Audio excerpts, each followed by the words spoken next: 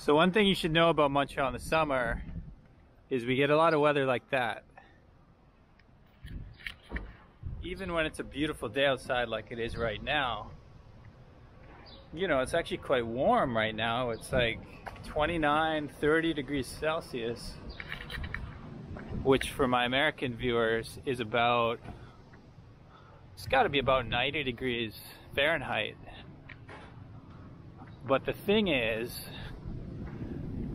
every once in a while we get these huge temperature switches in the period of just a couple hours where, yeah, it'll be like hot and sticky and humid like it is right now, and then suddenly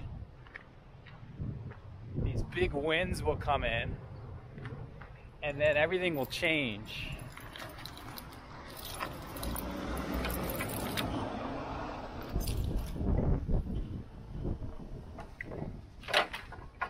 And then everything will change and you'll get a crazy thunderstorm.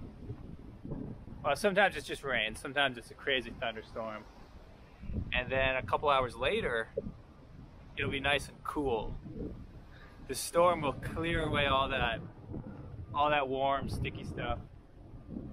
That's kind of sounded gross. Warm, sticky stuff. But yeah, I mean, it'll clear away that humid weather.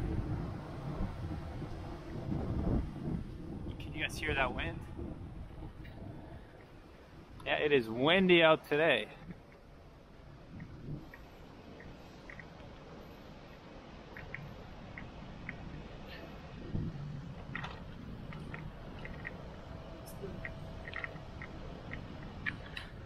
You know, I really wish these bikes, these rental bikes, Bixie would sponsor me for my YouTube channel.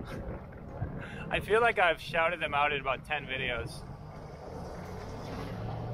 I sent an email once to the marketing team being like, hey, you guys want to give me a free membership and I'll keep mentioning you guys on YouTube and spreading the good word, but they didn't get back to me. Maybe I should try again, but you know, sometimes I have a frail ego. If someone says no, I don't want to keep going after them.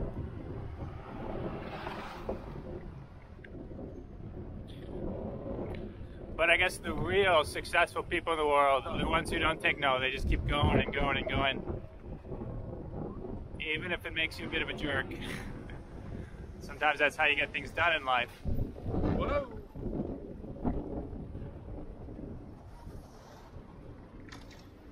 And sometimes people just miss your email too. That's the other thing. Like, I've been in a situation where a viewer of my channel will send me a message and I'll miss it, and a few days will pass and they'll send another message, and sometimes they're polite and nice about it, they're just like following up, but every once in a while I'll get someone who's like, oh, there's that sun again. You see the sun right next to the storm. That's kind of cool. But yeah, every once in a while someone will follow up with a message that, I don't know, a message that isn't so nice. They'll be like upset that I'm not responding. And it's like, first of all, I wasn't trying to ignore you. I was just trying to, you know, manage my day and not spend all day responding to messages. And second of all, it's like, you know, people miss messages. I don't know if everyone knows what it's like. If you get like 50 messages on your Instagram inbox, and you're someone like me who doesn't really like spending a lot of time on social media, in fact is actively trying to cut back the amount of time I spend on social media, it can be tough to find the balance between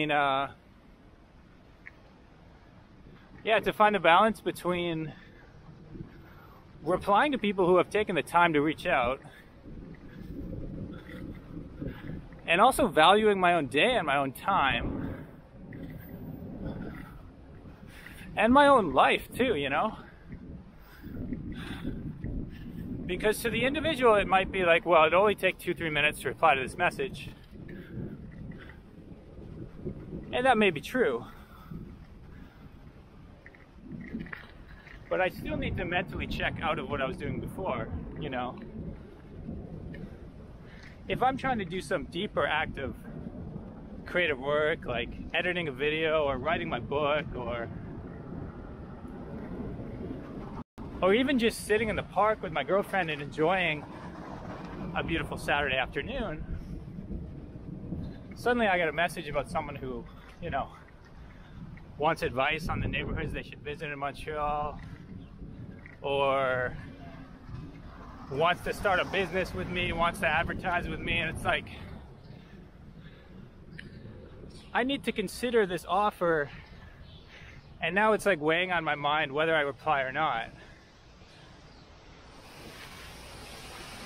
So oftentimes I will reply, or sorry, I won't reply, but that doesn't mean I didn't see the message or appreciate the message you sent. If there's some good vibes attached. But you know, it's challenging to find the balance sometimes. And I guess the balance is about respecting the fact that there's people out there who care enough to send a message or send an email, and like, that's awesome. Or even just leave a comment on a YouTube video, that's awesome. But if I spend all my time and my mental energy, which is limited, I'm not a robot.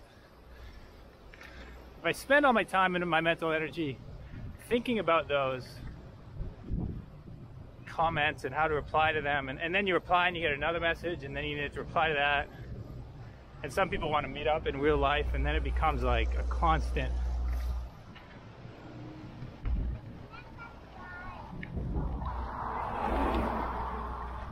so I had to stop for that car.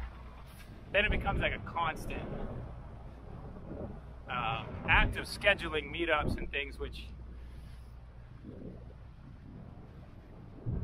the point is, at the end of the day, the reason people are reaching out is because they enjoy my content and they enjoy the creative work I'm putting out into the world.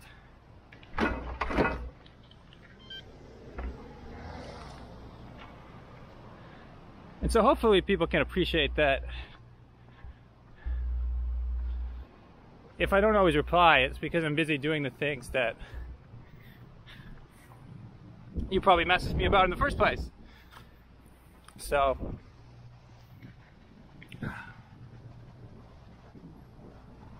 I guess my point is I shouldn't be too hard on people who don't reply to emails, because I do it myself, and I'm definitely guilty of that sometimes. Feel that wind. What's up, man? Good. Josh. Josh? Yeah. How are you doing, Josh? With your basketball? You live on the same street as me. Oh yeah? Yep. Okay, don't tell anyone. I won't. That was wild. That guy's my neighbor. Shout out to Josh, who saw me walking around, and yeah, I just made a new friend. And that's one of the things about YouTube that I've really grown to appreciate. You know, just living in Montreal, making these videos, like, it happened to me in Mexico when I first arrived in Mexico, and my videos started popping off and getting a lot of attention. And then people on the street start recognizing you. People start, like, you get more and more messages, more and more emails. And then I left Mexico and it kind of stops. I mean, there's diehard fans who are still out there, still watching, still supporting the new travel. But you definitely lose the momentum a little bit. You know, you see the views start to go down, and then as much as you like to say to yourself, like, oh, I'm not in it for the money, I'm just out there sharing my life, sharing my thoughts on the world.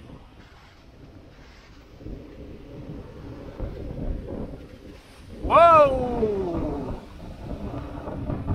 sure you guys can hear that. But yeah, anyway, like as much as you want to be as much as you want to be a purist and not be chasing the views, there is the financial reality that if you're trying to be a content creator as a full-time living, which I am right now, you know, views put bread on the table. The views. Oh man, I just got like some dust in the face. Woo. Excuse me. I might have to, I think it's about the time to go inside here, but yeah, I mean, there's the financial reality, and there's also just the fact that, you know, it's hard on a personal level to stop traveling too. There's this phenomenon called travel hangover, where like you've been traveling for a long time and then suddenly come home, and it's like a hangover after a night of drinking. You were all excited, you were all having the time of your life, and then once it's over, it sucks even more than if you hadn't been traveling, because you just had these amazing experiences, you met these people. Like in my case, my YouTube channel is growing, and then it all stops, and you need to reset. And you know, in my case, you kind of think to yourself, can I do this again? Like, is it over? And then COVID hits and no one's traveling and your channel's tanking, and it's like, is this the end? Should I just give up? Should I quit? And then a year later, after the darkest year ever for travelers, it starts happening again, and my channel starts growing in Montreal, and I got a new audience out there. I got new people like Josh, who I just met, stopping me on the street, and it's humbling, and it helps me remember that I should reply to as many messages as I can, and I should not take any of this for granted, because, you know, it's here one day and it's gone the next. It's here one day and it's gone the next. And it's important to, yeah, just be present and to appreciate it while it's happening, you know? Not to always be thinking like, oh, I could have more views, I could have more subscribers, look at this other channel, why am I not doing what they're doing? Or look at my other friend who just bought himself a house. Like, when am I going to afford a house? Never, because I don't make any money because I decided to be a YouTuber. But the point is, you just need to sometimes embrace the flow of life and not really worry about the future so much, and just enjoy the present as it's happening. That doesn't mean you don't plan for the future. But the thing about the future is it'll come whether you worry about it or not. So you may as well enjoy what you have while you have it, you know? This is cool, the two old smokestacks from this factory. Oh, I just felt the first raindrop, actually. Yeah, I just felt the first drops.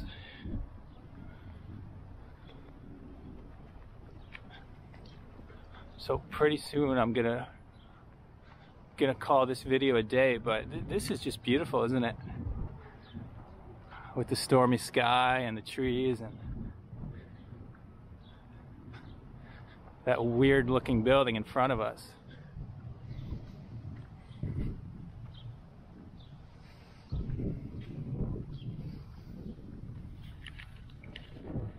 So yeah, these are my thoughts here on this hot and humid day in Montreal. Soon to be a wet and stormy day.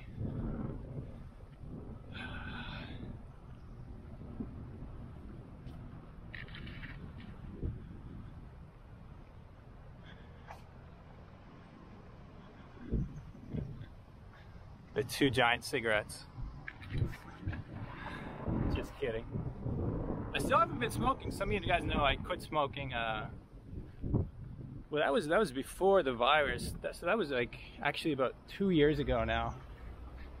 I wonder if I've passed my 2-year anniversary for that. I haven't even been thinking about it, to be honest. I guess that's the truest sign when you quit something, when you're not even counting the days. It doesn't matter anymore. Here comes the storm. Doo doo doo doo. Alright, YouTube. Hope you've enjoyed this little walk and talk. These are fairly easy for me to make because it doesn't take a lot of editing. I just grab my little stabilized camera and ramble. So if you made it to the end, leave a comment. In fact, leave the word turtle. Leave a turtle in the comment section if you made it to the end, so I can know who the true fans are. Okay, I'm starting to get a shower here. I think it's time to go. See you next time, YouTube. Peace.